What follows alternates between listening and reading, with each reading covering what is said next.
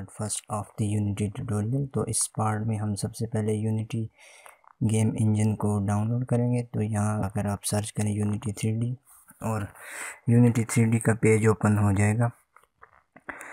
यहाँ पे आप नीचे स्क्रॉल करेंगे तो गेट यूनिटी नाउ, यहाँ पे आप क्लिक करेंगे इस लिंक को और यूनिटी को डाउनलोड करेंगे। नीचे आप देख सकते हैं कि डॉक्यूमेंटेशन, कम्युनिटी और एसेट स्टोर के, जहाँ से हम अपनी गेम के लिए मॉडल्स वगैरह, साउंड्स वगैरह डाउनलोड करेंगे। तो मैं गेट यूनिटी नाउ पे क्लिक करूँगा और यूनिटी को डाउनलोड कर लूँगा। यहाँ पे आपको 4 ऑप्शंस देगा। आपने पर्सनल वाले पे क्लिक करना है और यहाँ से डाउनलोड नाउ बटन को क्लिक करेंगे।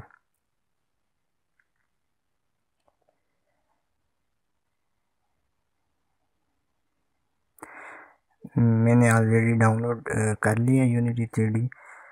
तो ये यहाँ से मैं इसको क्लोज़ करके आपको दोबारा ओपन करके बताता हूँ कि फ़र्स्ट टाइम यूनिटी आप जब ओपन करेंगे तो इंटरफेस किस तरह से होगा। तो सबसे पहले यहाँ पे ये विंडो अपीयर होगी। यहाँ पे आप न्यू पे क्लिक करेंगे। यहाँ से 2D का ऑप्शन सेलेक्ट करेंगे क्योंकि हम 2D गेम डेवलप करने जा रहे हैं।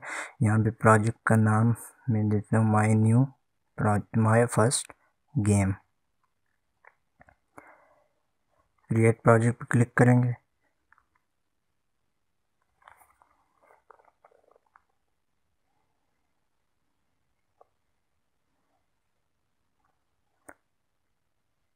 और ये मेरे पास यूनिटी का इंटरफेस ओपन हो गया।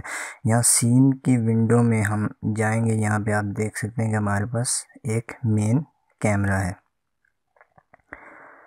तो यहाँ से ये मैं पेन टूल पे क्लिक करूँगा। यहाँ इससे आप नेविगेट कर सकते हैं अपनी स्क्रीन में कहीं भी। यहाँ से हम अपने ऑब्जेक्ट की पोजीशन को एक्स एक्सिस या वाई एक्सिस पे जहाँ हम चाहें वहाँ पर उसको प्लेस कर सकते हैं।